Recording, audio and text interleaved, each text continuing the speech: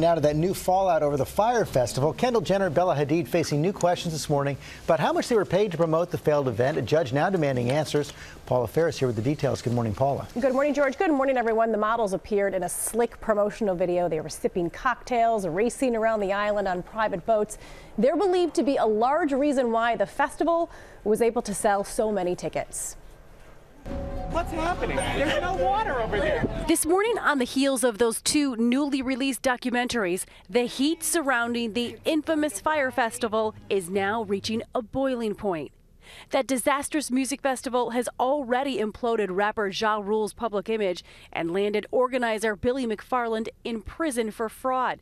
And now more celebrities are being swept up in the controversy. A judge has approved a request to subpoena records from Kendall Jenner as well as the agencies representing Bella Hadid, Hailey Bieber, among other models, performers, and social media influencers who were collectively paid more than $5 million to build buzz for that now failed festival. At the heart of the issue, the promotion, including this now infamous video announcement. The actual experience exceeds all expectations. It is something that's hard to put in words. According to court records, the agency IMG Models was paid a whopping $1.2 million to provide top talent to appear in the promo. Records also claim that Kendall Jenner was reportedly paid $275,000 to hype the event in this now deleted Instagram post. The promotion teased lush accommodations and incredible music acts, all taking place on a private island in the Bahamas. VIP packages cost up to $100,000. But instead, guests were welcomed by broken down tents and broken promises. Remember this sandwich now seen around the world? It's a far cry from what was promised in that promo. Anyone who'd ever been involved with event production would have understood that this wasn't possible. Like a wedding planner would have known, like, absolutely no way. Hindsight's always 20/20. We reached out to IMG and Kendall Jenner's team, no comment. And you saw Kendall Jenner's now deleted Instagram post seemingly endorsing the festival. Not only did that drive ticket sales, but George, some festival goers truly thought that the models were going to be at the party. I'll bet they thought that. Okay, Paula, thanks very much. Let's bring in our senior legal analyst, Sunny Hassan. Larry Hackett, our friend, managing partner at 1010 Media. Sunny, let me begin you. Let's walk through the legal process. Sure. Right now, they've gotten these subpoenas. What happens next? Well, this is a bankruptcy proceeding, so it's not a criminal case. No one's going to be criminally charged at this point. So this is a bankruptcy trustee just trying to figure out where is the money, where did the money go, and how can the money be retrieved. I think what the more... So could they have to give up that money?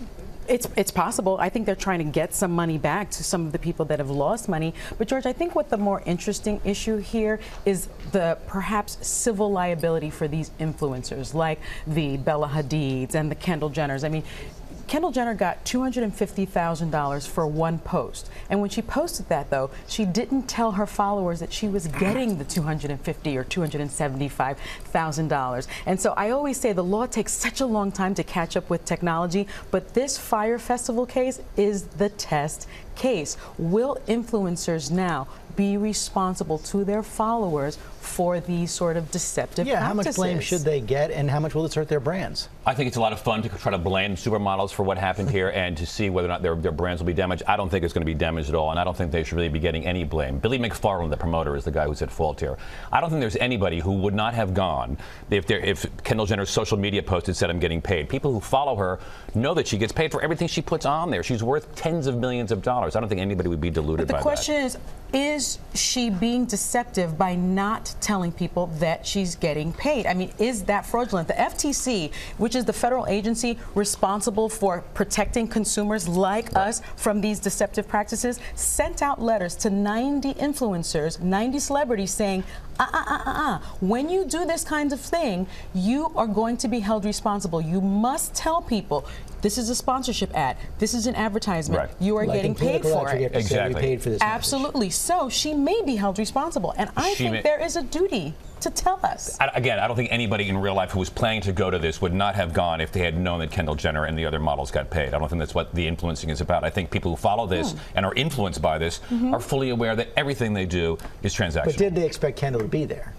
Well, that's a whole other issue. And what Billy McFarland was selling here and what Fyre was selling is, as old as the hills, right?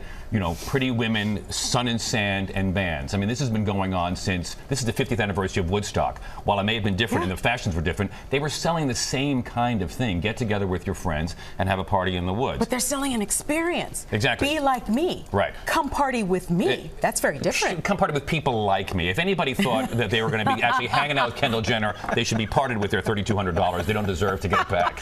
That is the last word this morning. Thank you both very much.